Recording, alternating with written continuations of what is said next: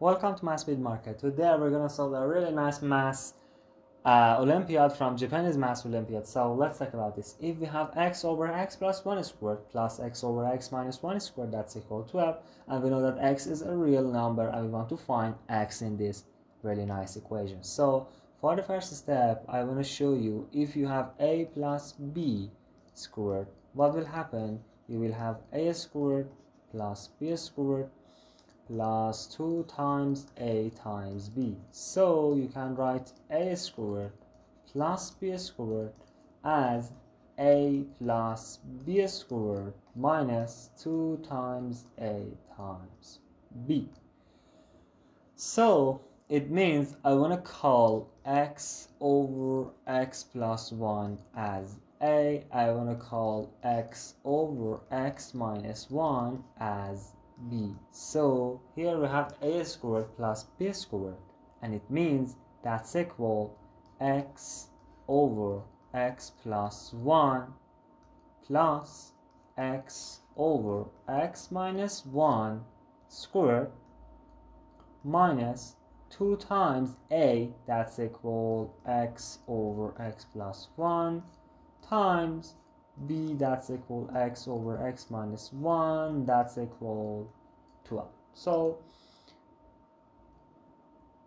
it means in this case I can write it as x times x minus 1 over x squared minus 1 plus x times x plus 1, and this is has the 2 power minus 2 times x squared over x squared minus 1, that's equal 12. So it means in this case here you can write x squared minus x, and again you will have x squared plus x, and if we cancel this x and negative x, we will have 2x squared over x squared minus 1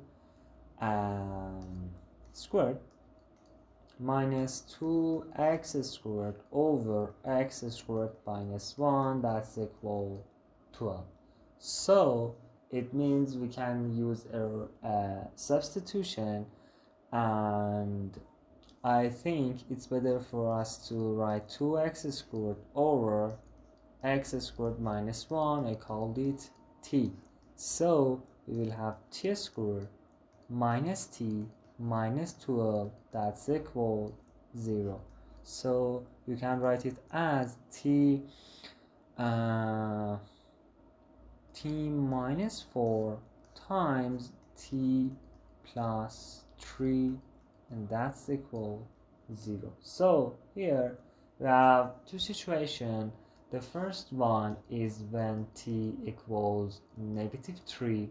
So if this one is correct, that t was equal to x squared over x squared minus 1. So it means -3x squared plus 3 is equal to x squared, right? So it means 5x squared is equal 3, and it means x is equal positive and negative square root of 3 over 5. The second situation, if when t is equal positive 4, and it means if t is equal positive 4, that's equal to x squared over x squared minus 1. So here we have 4x squared minus 4, that's equal to x squared. So it means 2x squared is equal 4, then x squared is equal 2. So that's really easy to understand. X is equal positive and negative square root of 2, and here we have 4 answers for our equation. If you like the video, don't forget to subscribe the channel, don't forget to like the video, and thanks for watching.